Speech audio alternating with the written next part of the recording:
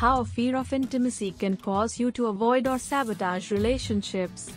The fear of intimacy, also sometimes referred to as intimacy avoidance or avoidance anxiety, is characterized as the fear of sharing a close emotional or physical relationship.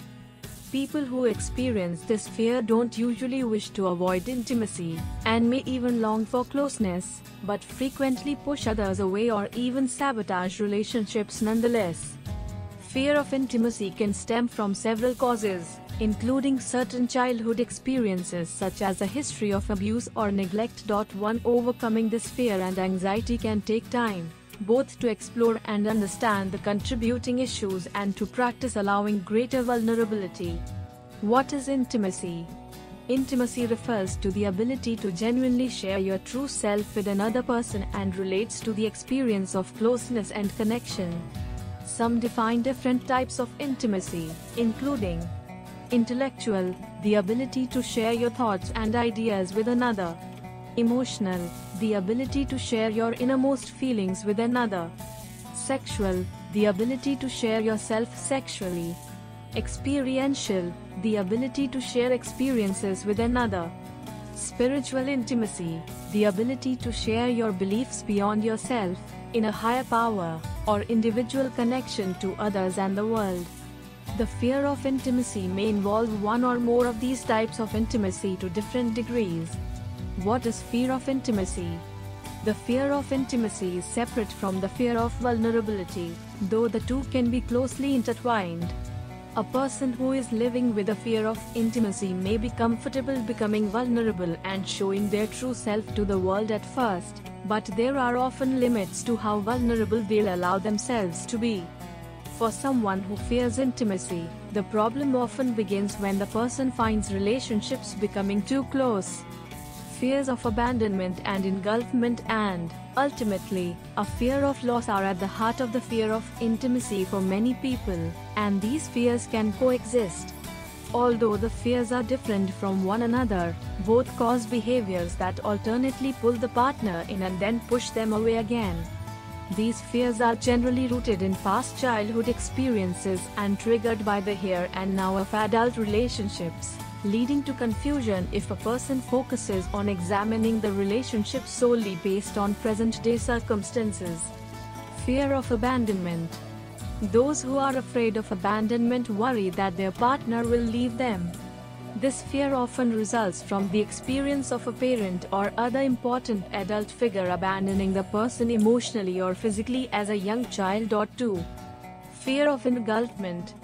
Those who have fear engulfment are afraid of being controlled, dominated, or losing themselves in a relationship, and this fear sometimes stems from growing up in an enmeshed family. Anxiety disorders. The fear of intimacy may also occur as part of a social phobia or social anxiety disorder. People who are afraid of others' judgment, evaluation, or rejection are naturally more likely to shy away from making intimate, personal connections. In addition, some specific phobias, such as the fear of touch, may occur as part of the fear of intimacy. In fact, the fear of intimacy can be harder to detect as today's technology allows people to hide behind their phones and social media. Risk factors for a fear of intimacy often stem back to childhood and the inability to securely trust parental figures and caregivers, which can lead to attachment issues. Experiences that may increase the risk of fearing intimacy include enmeshed families. While enmeshed families may, on the surface, appear to be loving and supportive, boundaries and roles might be blurred and lead to issues with attachment, independence, and intimacy. 4. Emotional neglect. Parents who are physically but not emotionally available send the message to children that they, and by extension, others, can't be relied on. 5. Loss of a parent. People who have lost a parent through death, divorce, or imprisonment may be left with feelings of abandonment and may have a harder time forming romantic attachments as adults. Parental illness. Illness in a parent can result in a feeling of not being able to rely on anyone but oneself, especially when it involves role reversal or the need to play parent and care for other siblings at a young age. Parental mental illness. Research suggests that parental mental illness, such as narcissistic personality disorder, can affect attachment formation in children, which may result in insecure attachment and poor coping strategies in adulthood. 7. Parental substance use. Substance use issues can make it difficult for parents to provide consistent care, which can interfere with the formation of attachments. Physical or sexual abuse. Abuse in childhood can make it difficult to form both emotional and sexual intimacy as an adult. Neglect. People who experienced neglect as children may find it difficult to trust and rely on others, including intimate partners, as adults. Verbal abuse. Children who are emotionally abused may grow into adults who fear being ridiculed or verbally abused if they share anything with others, which can lead to an inability to share and be vulnerable in relationships with other people.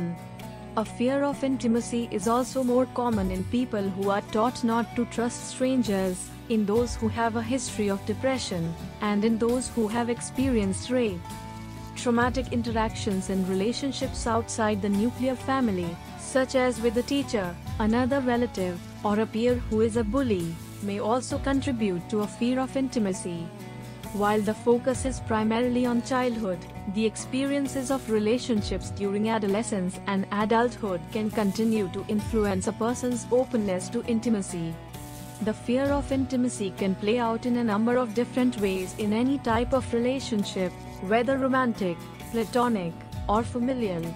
It's important to note that the manifestations of an underlying fear of intimacy can often be interpreted as the opposite of what the person is trying to achieve in terms of connection. A person who has a fear of intimacy is often able to interact with others, at least initially. It's when the relationship grows closer and the value of the relationship grows that things begin to fall apart. Instead of connecting on an intimate level, the relationship is ended in some way, and replaced by yet another, more superficial relationship. The underlying fear of intimacy often lies a feeling that a person does not deserve to be loved and supported. This leads to the need to be perfect to prove oneself lovable.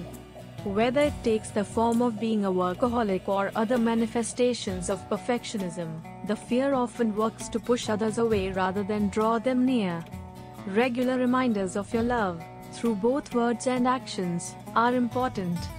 With effort, and especially with a good therapist, however, many people have overcome the fear and developed the understanding and tools needed to create long-term intimate relationships.